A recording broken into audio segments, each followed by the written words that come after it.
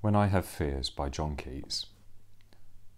When I have fears that I may cease to be before my pen has gleamed my teeming brain, before high-piled books in charactery hold like rich garners the full ripened grain, when I behold upon the night's starred face huge cloudy symbols of a high romance, and think that I may never live to trace their shadows with the magic hand of chance, and when I feel, fair creature of an hour, that I shall never look upon thee more, never have relish in the fairy power of unreflecting love, then on the shore of the wide world I stand alone and think, to love and fame to nothingness do sink.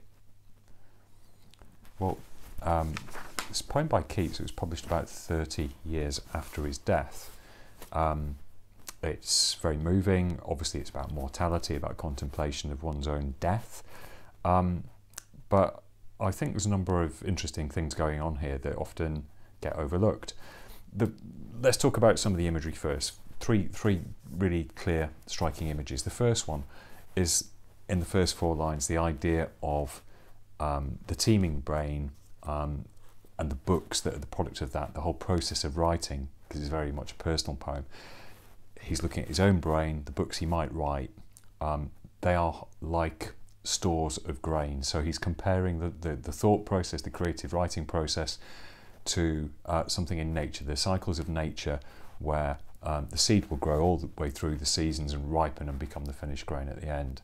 So he's linking in a parallel process creativity, particularly the poet's own job specifically, with the cycles of nature.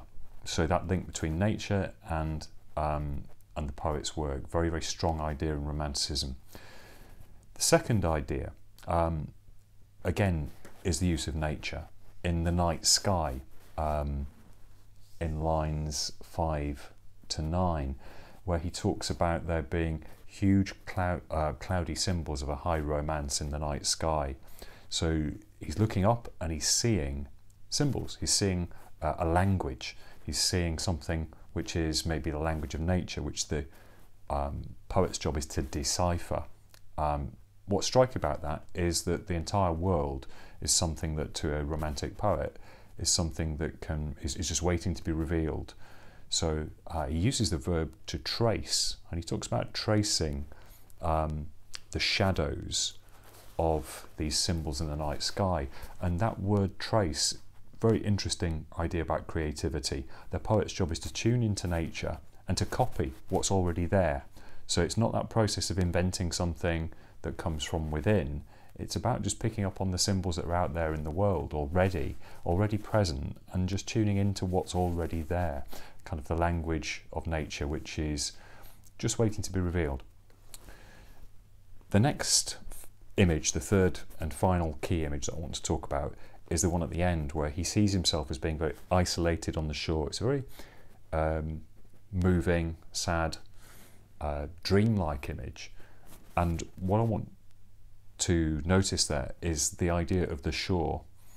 It's interesting because it's what's called a liminal space. It's a boundary space between land and sea. It's a place of crossings, a threshold of boundaries, and it's empty other than the poet himself there. The narrator is the only person there, which is why it perhaps feels a bit dreamlike.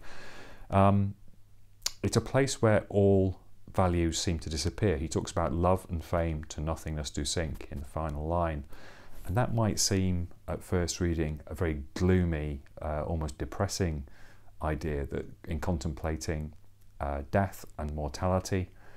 We know that Keats famously died very young of, I think we'd call it TB, it was called consumption back then. He was somebody who perhaps might be looking in this poem at death in a rather gloomy way, but I want to give you a very different take on that, which is he's standing there alone and all the values like love and fame sink away to nothingness. It's actually about oblivion. It's about reaching a state, almost like a Zen-like state, where none of the things that have driven him through his life, love and fame specifically, he died as a young man, so love and passion was very much the centre of kind of his life, and the fame as a writer, you know, one of the most precocious, talented young writers in the history of English literature. That quest for love and for fame that dictated his life, and that presumably actually was quite stressful. It was a self-induced pressure on him. He's liberated from it by concentrating on his own death in this poem, in that meditative way. He's strangely set free from it. So there is that typical interpretation of this poem that it's actually quite a bleak poem. It's one that sends a shiver down the spine. But there's a different way of looking at it, which is that when all those things that we've aspired for, that drive us, that give us, if you like, that creative tension, have gone, we're actually at a certain type of peace. So it doesn't have to be seen as a depressing poem. It doesn't have to be seen as a dark poem even. It's one about reaching a point of tranquility. And I think you can hear that in the rhythms of the lines as well. So you've got a Shakespearean Elizabethan type sonnet here with 3 quatrains and a couplet at the end. The lovely balance of the lines, the rhythm of it all the way through, it reaches a very gentle kind of peace. So the words and the sounds both reach a kind of level of tranquility, which is actually liberating rather than depressing.